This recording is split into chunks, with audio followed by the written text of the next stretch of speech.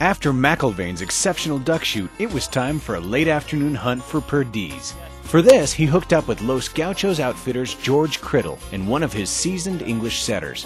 One great thing about coming down here, Steve, is that this time of year you can have excellent waterfowling and you're not hunting in these sub-zero temperatures.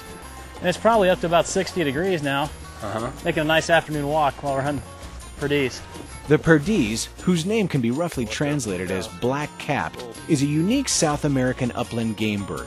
At first glance, you might take it for a quail or a partridge, but it's no relation to either. The Perdiz is a tinamou, part of a large, ancient division of birds that includes the ostrich. Most of the Perdiz's relatives never fly, but he's the exception that proves the rule. The Perdiz has legs to run rings around a pheasant, as Criddle has decided after a decade of chasing it. Depending on cover, the Perdiz can leave the best gun dog with its tongue hanging out, to say nothing of a middle-aged hunter. We got a two-tone dog. Yeah. It's the Eddie Bauer edition. Yeah. Steve, come on up. Okay.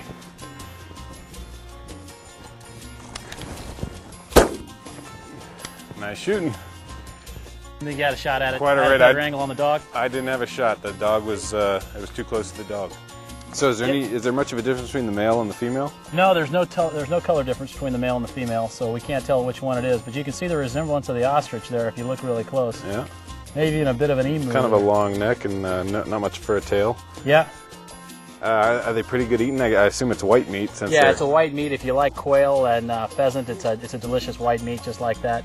You'll often find these birds on the side of the road feeding off the waste strain that falls off all these agricultural trucks that you see driving around. Yeah, you'll see a lot out there. So they're grain fed then? Yes, sir. Alrighty. Let's see if we can find some more. I don't know if you see something up there or not. Got another point here. Alright, let's keep our fingers crossed here. Steve, why don't you go to the other side there? Okay. See what we got here. Go ahead and take that point, Steve. Oh, my first Perdiz. Beautiful shot, Steve. That was some action right there, huh? Yeah, beauty. Shed.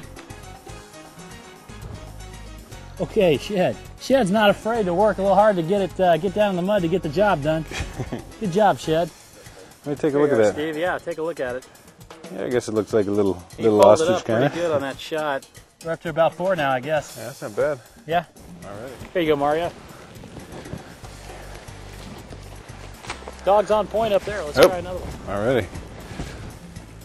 Yeah, Steve, what the dog's doing is picking up the initial scent of the bird and it's following it around for its trail. As soon as it gets on point, that bird will start running, so it's best to kind of move up a little bit before it can get too far away from your point. If we get further away from the ranch here, that the action should pick up. Okay. Point. Go ahead, Steve. Now, why don't we both go up and whichever way it goes. Goes left, you take it. Goes right, I'll take it.